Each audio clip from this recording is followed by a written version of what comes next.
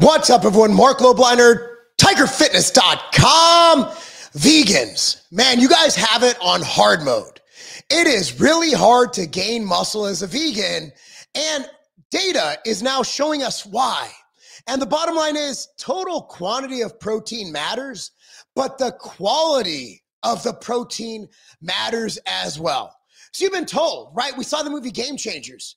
Vegans can gain muscle just as easily, just as well as non-vegans. Well, not really. A new study just dropped, and it kind of turns that idea right on its head. If you're plant-based or even considering this, let's watch this video.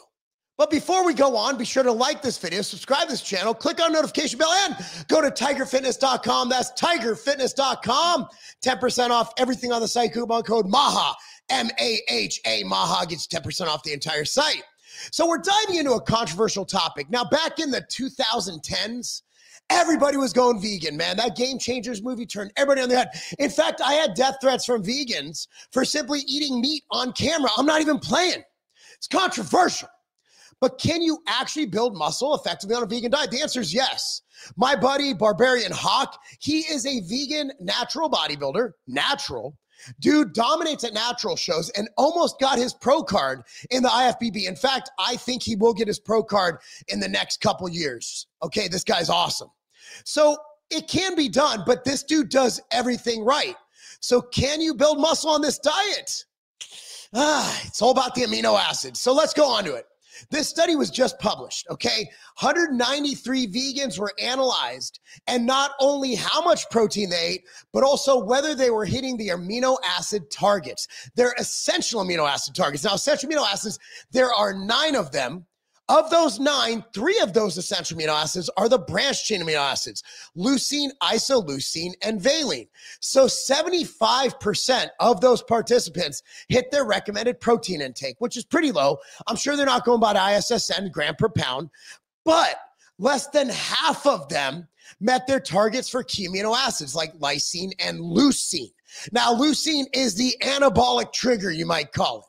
So by not hitting leucine especially, you're not in a good place, right? And that's what separates the amino acid profile of a whey and a plant protein, mainly is the leucine. I'll include the isoleucine and valine as well in there. Okay, so here's the thing, that's the muscle growth and repair. Those are huge for that. So leucine is the trigger for MPS, and it's that switch that flips the muscle building process on.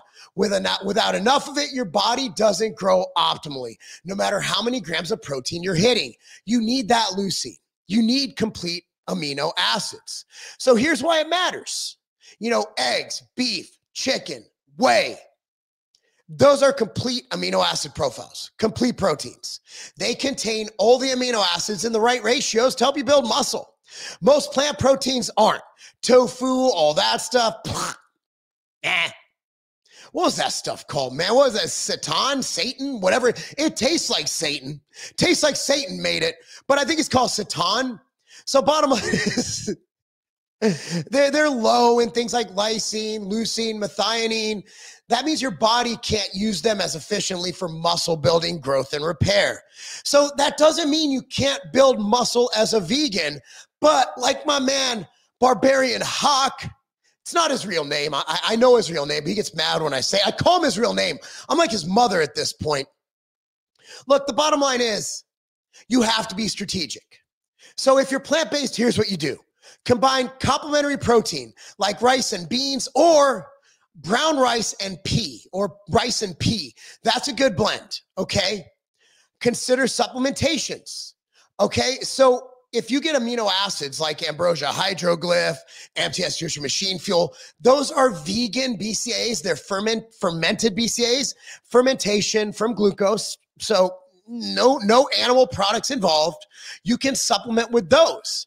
You can have higher leucine plant sources like soy, lentils, peanuts. Soy, a lot of people are scared of. I'm not. I still don't think you should eat an abundance of it.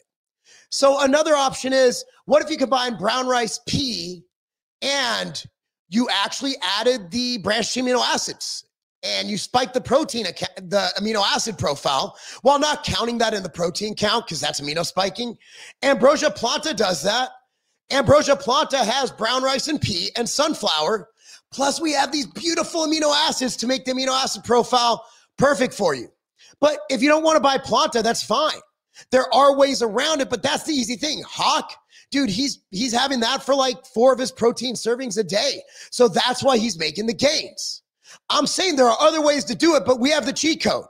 But the bottom line is the study is pretty clear. Pretty clear. Vegans aren't getting enough amino acids they need. So bottom line, if you're vegan and you're training hard, you're already playing the game on hard mode. You have to focus on supplementation, vitamin D, vitamin B12. Those are lacking in a vegan diet. But remember, total protein matters. It's the amino acid profile, amino acid quality that matters more. So you need to get those amino acids in. So don't leave those gains on the table, and definitely don't become catabolic. And for my non-vegan homies, don't take your steak and eggs for granted, dude. Animal proteins still dominate when it comes to the hierarchy of protein. So if you're eating meat, you're good to go. Me, I personally drink about 6 scoops of Ambrosia planta a day. I'll usually sip it between my meals. I usually keep it right here in my shaker cup. Got a little cookies and cream in that bad boy right there. And I'm good to go. But let me know your thoughts. If you're a vegan, does this help you? If you're not a vegan, does this help you? Have you ever been a vegan and you didn't make gains? Do you think maybe if you listened to this video before you became a vegan, you would have made gains? Anyway, I have low self-esteem. So I need you guys to like this video because it makes me feel good. Comment down below. I don't care what you say. Just comment something. Say Mark has a big nose. Say Mark has small arms. Mark has small calves. Mark yells in the microphone too much. Mark has rusty fenders on his bicycle. Whatever you want to say it down below, and go to tigerfitness.com. Support us, please. Tigerfitness.com, coupon code MAHA, save 10%. Thank you so much for watching, guys. I'm Marc Lobliner. Appreciate you guys. Again, I love you. If you need to get a hold of me, Mark, M-A-R-C, at tigerfitness.com. Comment down below. I do my best to respond to every comment. I'm Marc Lobliner. That is not a game. If you're like me, you have trouble getting in a gram of protein per pound of body weight. It's a lot. For me, I weigh over 210 pounds. That's a lot of protein. So one hack I have is to drink protein throughout the day, just like I would drink water. But basically, I just mix a shaker, couple scoops of planta, that's 40 grams of protein. It's 20 grams per scoop, and I'm good to go. So here's what I do in the morning. So I make, instead of just normal coffee, I make delicious coffee. So first thing you do is you just pour a little bit of coffee on the bottom, just to kind of separate it so it doesn't stick to the bottom.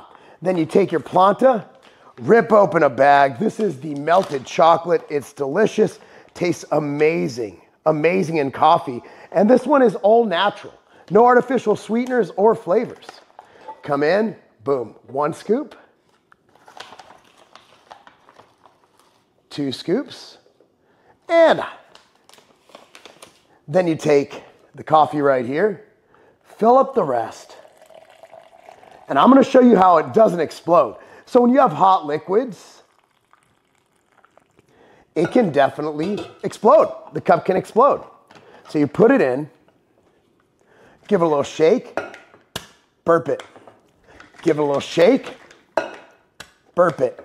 Now you're free to shake it up. Just make sure. And you are good to go.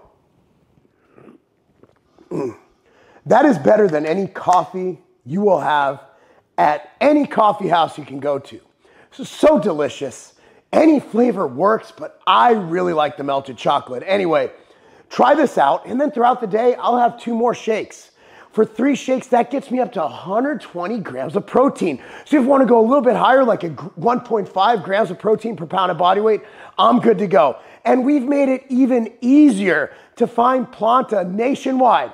We are available at GNC. We are the #1 plant protein at the Vitamin Shop. We are in Meijer. That's right, Meijer this month. And soon this summer, we are coming to your local Walgreens. And don't forget about our favorites, Hy-Vee out there in the Midwest. Anyway, guys, this is my way to get an extra protein throughout the day.